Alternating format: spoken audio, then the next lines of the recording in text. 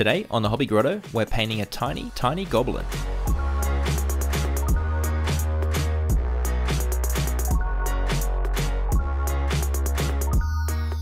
Alrighty, no better place to start than Warboss Green for the skin on this little guy. This miniature is from Warmaster, which was a smaller scale war game released by Games Workshop in the 2000s. I found him when I was going through some old bits, and I thought this would be a fun project because you don't get much smaller than a goblin in 10mm scale. I want to do an overbrush on this chainmail with Ironbreaker, so best to do that now before I've laid down any of the other colours, just so it doesn't get too messy here. I'm kind of freestyling this paint job in terms of the amount of layers and highlights I'm going to need. I may very well get carried away, but the metal should be fine with just a wash, I reckon. Now I'm taking inspiration with this colour scheme from the classic GW Night Goblin art, so time to paint some details, firstly with corn red for his little shoes and the belt buckle, and they were, even though they had the black kind of robes, they had a lot of other kinds of yellows and red colours dotted about, so I'm going to try and replicate that here. I'm also going to add some yellow bits with Avalon Sunset. This mini's too small for me to add effective flames on the hood edge, but I wanted to keep that yellow colour in there. And normally for yellow, I'd start with a brown and work up to a pure yellow, but for details of this scale, it's not going to matter too much, I can get away with less coats. I'm putting down XV88 on his bow, just to give it a nice mid-brown. And generally when I paint bows, I use something like Rhinox hide, so it's not too distracting with the other colours, but it's kind of the opposite with this guy and things of this scale, and I want that bow to be a bit more readable. Ooh, I almost forgot his teeth. Got to be super careful here and do a semi-overbrush just to pick out the most raised areas of each tooth.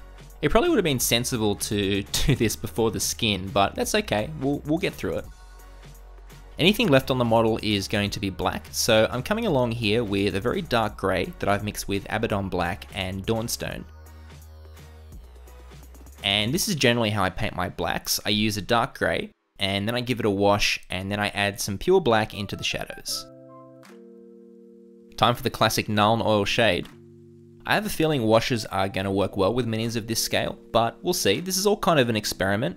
I'm being extra vigilant as well for pooling because the details are already so fine here. I'm going back now the washes dry with each of the base colours, and just giving them all a touch up while leaving that shading from the Nuln Oil. This is also going to bring back a little bit of the vibrancy of these colours and neaten up any areas where the wash shouldn't have settled.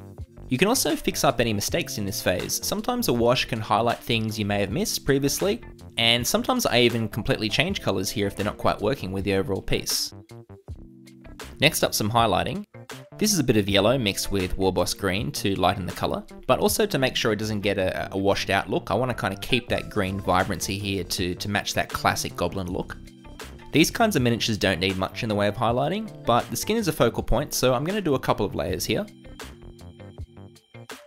I've added more yellow to the mix, and I'm just blending all this up further, concentrating on areas like the nose and the hands. I actually went back after this and added a tiny spot of pure yellow to the tip of his nose for some final definition as well. Now to highlight the details. A few spots of aerial yellow on his hood emblem and the scabbard. I was actually going to change this scabbard to a brown colour because I wasn't really feeling the yellow, but I ended up leaving it just to give the miniature a bit more colour. The final highlight on the red details is with Mephiston Red, and you could definitely stop there, but I still wanted to come back and give the final highlight with Evil Sunz Scarlet. I was even thinking about doing one more highlight after this, but let's not get carried away. Some more highlight definition on the bow with a mix of XV88 and Ushabti Bone.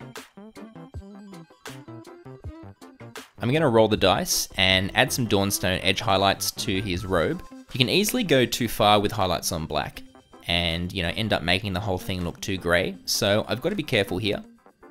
And then all that's left is to pop him on his base. And that's a tiny goblin complete. What a fun project. I reckon everyone should have a go at painting something in this scale. Thanks for watching, and I hope you enjoyed the video. If you did, like and subscribe to help me continue to make this kind of stuff. And we'll see you next time on the Hobby Grotto.